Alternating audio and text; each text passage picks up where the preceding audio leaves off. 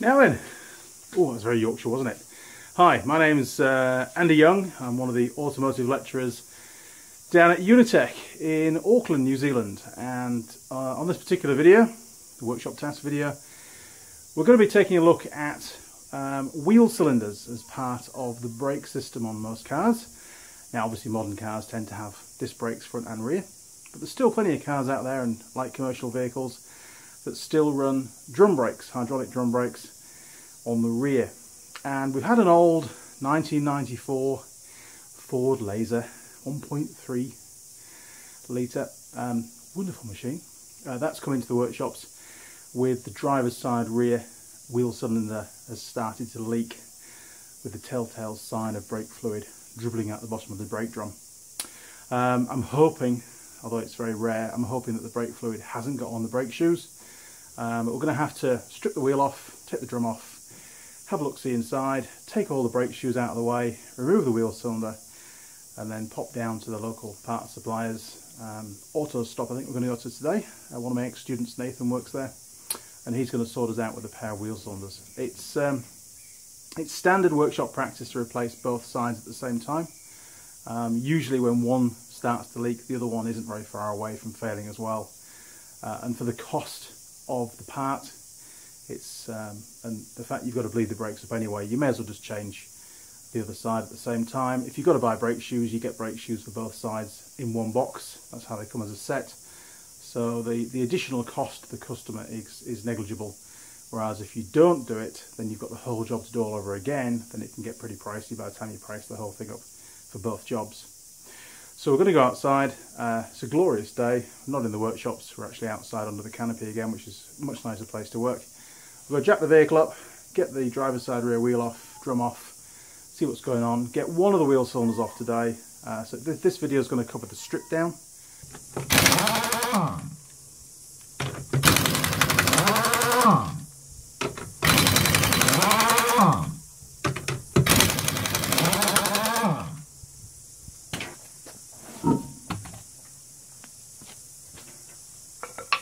Now you'll often find, once you remove the wheel, you can see the brake drum here, there's a couple of retaining screws, machine screws, and you'll probably notice some centre punch marks on those screws. And that's the traditional way of locking them on once you tighten them up. So to get them out, essentially, pop your centre punch on there, give them a little tap, and that should free them off. That's the plan. There we go. Okay. Pretty easy job. Okay. So don't try to undo them straight away with a screwdriver. Chances are you'll break your screwdriver and you'll need to go and buy a new one. Okay.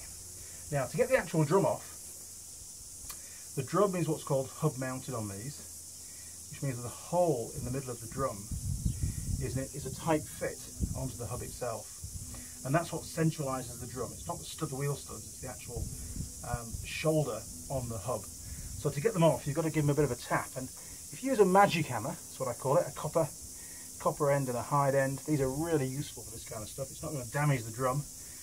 You're also not going to fire bits of rust all over the place because it's quite a soft metal.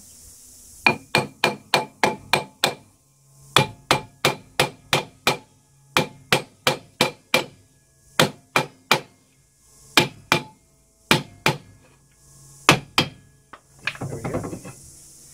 Yeah, okay. So as you can see, there's brake fluid all over the shoes on this drum brake.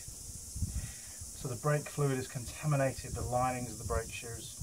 It's also, because this is cast iron, the brake fluid has got into the metal. So we're not only going to have to clean that off with brake cleaner, we're going to have to warm that drum up with a blowtorch and physically burn off the liquid that's inside the pores of the cast iron. If we don't do that, then when the drum warms up, the remaining brake fluid that's in the pores will leach out and affect the new brake shoes. Right, so now we're going to strip off the brake shoes and the wheel cylinder, and we're going to have to get new shoes and a pair of wheel cylinders too. So what I need to do is take a photo, because that photo is going to show me the positioning of all the various springs. We've got the automatic adjuster in there as well. It's important that goes in the correct way around. So I'll take a photo first and then we'll strip it down.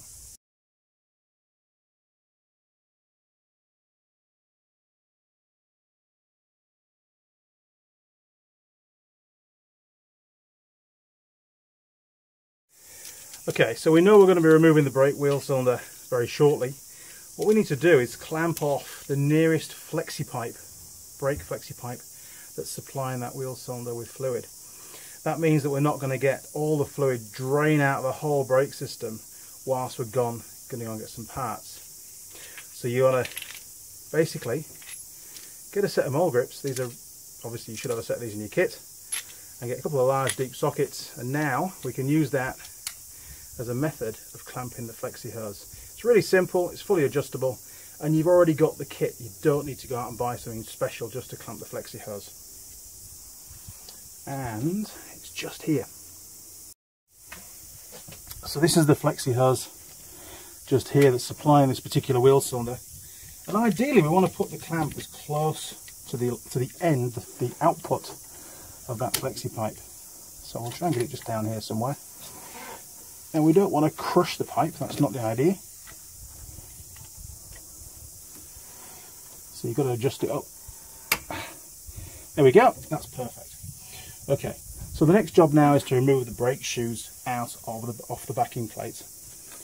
Okay, so we've got these two little clips, and they just retain the shoes onto the backing plate. Usually take those off first. Just pop those into the drum for now. And that gives you more movement on the shoes so you can get the springs unhooked.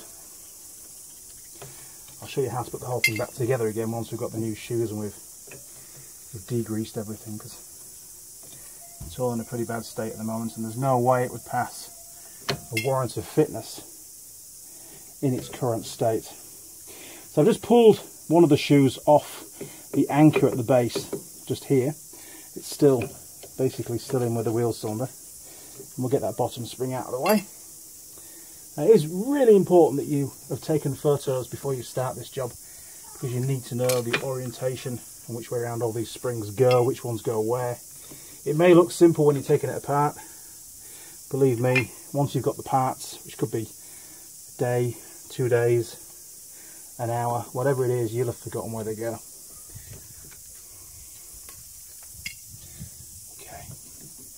Pretty quick job, doesn't take long. Again, good idea to wear gloves, it's quite messy. Really wouldn't quite like that to come off there. There we go. Right, so we've got both shoes, we'll take those, we'll give them a clean, we'll take those with us, the part suppliers. This is the automatic adjuster, that's going to remain in place for now because that's connected to the handbrake mechanism as well, so we'll leave that where it is. On the back of the wheel cylinder we've got a bleed nipple, and these wheel cylinders, this car, because this one's got a bleed nipple and the other side has got a bleed nipple, it's on a separate circuit. This car has got diagonally split brakes. Remember we talked about that in the master cylinder video. So anyway, the the wheel cylinder is retained to the backing plate by two 10mm bolts, so M6 bolts, and also the brake pipe is held in place again by a union that's also 10mm. Perfect. So you've got this is the view of the back of the wheel cylinder. We've got the two mounting bolts, one here and one just there. Look, we'll remove those once we've taken the brake pipe off. This bolt here, that's your bleed nipple. That's what we're going to be using later on to bleed up the brakes. And that's the feed pipe for the hydraulic fluid. So the first thing to undo is that one there. Okay, so this is about the best I can get the camera for you. You can see the wheel cylinders there, look. And first of all, I'm going to remove the bleed nipple, which is an 8mm spanner size. We'll get that out of the way, and it's going to give us more access to that union. Now, because we're now working with brake fluid, it's really important that we're wearing our eye protection, and should really be wearing gloves again, but they've all ripped and I really don't have time for gloves again. So it's a case of do as I say, not as I do. It's quite often lecturers are like that. Okay, so we remove the bleed nipple. There isn't a great flood of fluid coming out because we've already clamped the flexi pipe. Now it's important we get this spanner on just the right place. We don't want to round that bolt off. There we go, look. It's quite fortunate. If it had rounded off, I'd have just made up a new steel pipe. It's only a short one. Get that taken off. It came off pretty easy actually.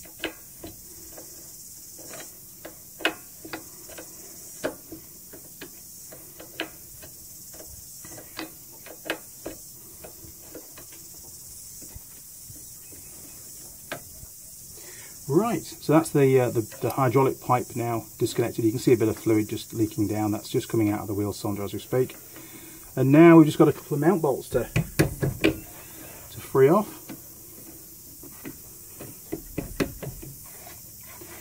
And then we're going to be able to get the wheel cylinder taken off the backing plate. And again, we'll just give it a clean. The parts guys hate it when you take them stuff that's covered in oil. It just covers their bench in oil as well, so we'll give it a bit of a clean. Give them some respect.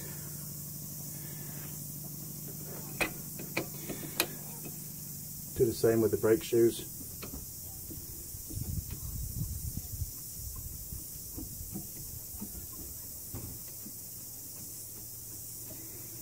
And then we can head off to the parts. This is going to be a cheap repair. It's one of the customers. He just wants to get it back on the road for his daughter. She's learning to drive. And you don't want to be giving someone that's learning to drive anything with any real value, because they're going to crash it. Anything on my kids, they'll crash it. Okay, so one wheel cylinder has now been removed from the drum brake backing plate. That's what we call this piece here. We've also removed, first of all, the brake shoes. I'm going to take those into the workshop, give them a bit of a clean off. Yeah, okay, they're scrap, but I want them to be clean before I take them to the parts guy. I don't want to cover his hands in grease and brake fluid. It's not really fair on them. So as of now, we've finished on the car. We don't need to strip both sides. We know what's on the other side. We know we're going to buy 2 wheel cylinders, and we know we're going to get 2 pairs of brake shoes in the kit that's supplied. So we can strip the other side down later on when we come to just do the install. Okay, so we're back in the workshop, and we're just going to clean up all the various components. And whilst we're doing that, I'm going to show you the internals of the wheel cylinder and what each component does. It's scrap, it's going to go in the bin, so let's use this one rather than show you a new one. So first of all, the brake drum. Now on the brake drum, you'll see on the outside, it says, usually anyway, maximum diameter. And in the casting is the number. This is 201.5 millimeters. That means that you need to measure across here, across the largest, well, across the diameter basically. And if that's more than 201.5 millimeters, or anything close, to be fair, anything more than 201, and I would replace this. Now you need to remember, you must measure where the actual brake shoe makes contact. Don't measure on the lip. There's normally a little couple of mil lip right on the edge just here. Don't measure that. That's going to be the original spec usually. These things wear really quick if the brake shoes have been allowed to go down to metal, and they usually require replacing. Is it worthwhile getting them skimmed? No, not really. They're pretty cheap nowadays. You just go and buy new ones. Now, a quick tip before we move on to the wheel cylinder, with the brake shoes themselves, if there's any kind of contamination on the actual brake linings, and the same goes for brake pads as well, that contamination could be oil or it could be brake fluid. Once it's got into that material, you will not get it out. Sure, there's old wives' tales about putting them in the oven and turning them up to full heat, and eventually the residue will drip out of the lining. Nah, doesn't work. Once it's in there, it's like a sponge. It soaks it up and it stays in there. The only way to fix this job, fix the fault, is to buy brand new brake shoes. So we're going to clean those up so we can take them down to the shop and get them matched up.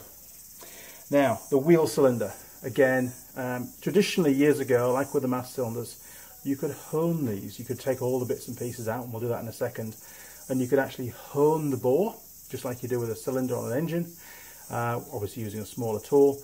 And then you'd buy seal kits, and you'd put new seals in there, and you'd refit the old units with new seals and honed to the car and bleed it up, and away you go. Again, it's not recommended anymore. You're far better off buying a new unit. They're not expensive, just buy a new one and it's going to last for ages. What I tend to find is if you do hone them, they tend not to last anywhere near as long. Plus, don't forget, when you hone them, the bore is slightly larger. The lip seals, the L-type seals, have less force, sealing force against between the lip and the cylinder wall, so there's more chance of them leaking. So much better to buy new ones, and that's what we'll be doing for this car. We'll get 2 of these. Right, I'm going to move the camera and we're going to strip this down.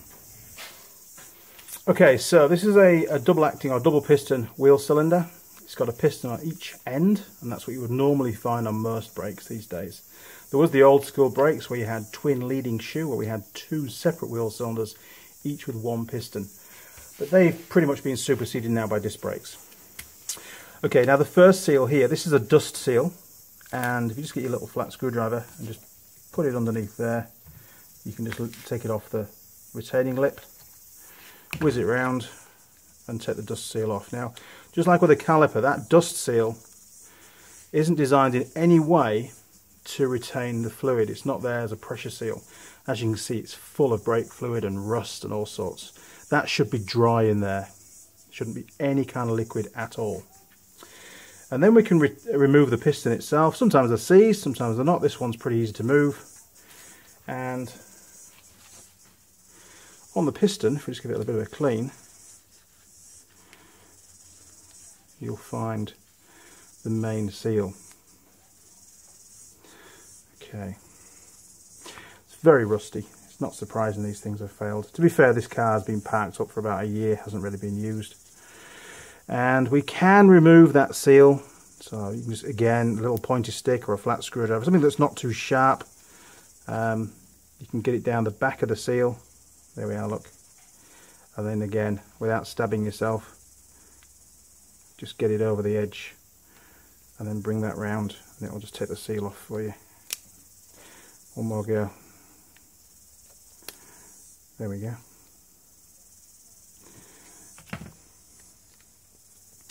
So that's an L-type seal because it's got a hole in the middle. The old cup seals didn't have holes in the middle, and it's the job of that flange there to retain that and hold it in place. The old cup seals didn't have that benefit, and every now and again they would fall down and the whole thing had failed. So that's your piston, that's your L-type seal, and that's your dust seal. And based on how they go together, like that. And the L-type seal, one thing I didn't cover, is the actual lip of the seal here should face inwards, because don't forget, this is the pressure chamber here, and it's the pressure that forces that seal out against the cylinder wall to create a seal, so it doesn't leak any fluid. So that goes there. There's your dust seal, and inside as well we have a spring, and that spring's job is to make sure that both the pistons are pushed and keep in contact with the brake shoes at all times. We don't want an air gap to develop between the piston and the brake shoe. If we did, then we'd get excessive pedal travel. And you see that one's a bit more seized. There we go. Okay. So we'll just flick that other seal off for you as well. There we go.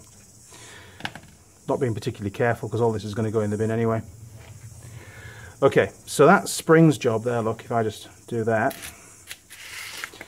all that sits in there, and its job is to make sure that these 2 pistons stay out as far as they can and in contact with where they fit onto the brake shoe, which is like that. Okay, so we don't want an air gap. If we had an air gap, then when we apply the brake pedal, we'd get lots of travel on the brake pedal until each of these pistons all made contact with their respective brake shoes.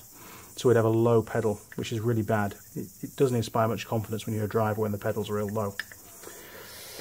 Right, so there you go, that's the internals of a wheel cylinder, and if we were to hone this cylinder and fit new seals, then that's the bore down there that we'd be honing. And you can see there's all sorts of residue in there, look at that. That's lovely. It's a pretty bad condition. This vehicle really wants a brake fluid flush as well, so we'll be doing that when we actually reinstall the brake, the new wheel cylinders and so on. Excellent, right, I'm going to clean this up, reassemble it so that the guy at the parts shop has got something to look at so he can select the correct parts for us. Okay, we'll continue this once we have the parts in hand. Okay, so we're about finished, in all honesty, for the video. Get rid of those. Quick summary, what did we do? Well, first of all, we got the car, got it jacked up, got the drum taken off, and we saw all the brake fluid that had leaked out of the wheel cylinder, and it contaminated the drum and the shoes, and everything was covered in brake fluid. Cool. Well, I hope you found this video to be informative. We've covered wheel cylinders, brake shoes, brake drums, and all the clips and bits and pieces, and basically how to do the jobs. Now, just bear in mind that every car is different. The configuration, the style, the design of certain components can vary slightly. In fact, it can be very, very different sometimes. But what we've done here is a pretty standard run-of-the-mill kind of car, which should help you to do your own. That's the idea, to teach you a few skills, show you what to do, not to be too scared. Okay, my name is Andy Young. I'm one of the automotive lecturers down at Unitec in Auckland, and I produce these videos primarily for my students. It helps them to see much more real-world jobs than they get to see actually in college, and to read about and watch about. This is real stuff, and no doubt they're going to get really bored of my voice at some point. But you know, as previous students have said, they find this kind of stuff really helpful. So I will continue to do it for as long as the students find it helpful for them. Thanks for watching. Any comments, leave them down the bottom, and I'll do my very best to get back to you as soon as I can. Cheers. Over and out.